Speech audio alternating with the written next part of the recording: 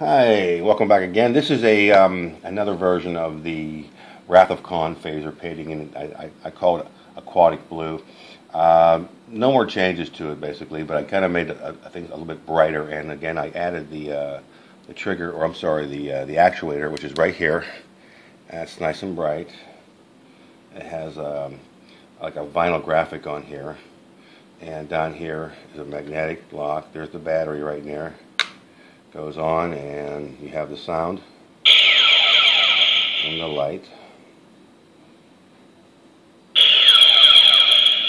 And so there it is right there. It's just another version of it. I just want to bring up to date of how things. This is actually brighter than the last ones, but that's about it. Just let me know what you think.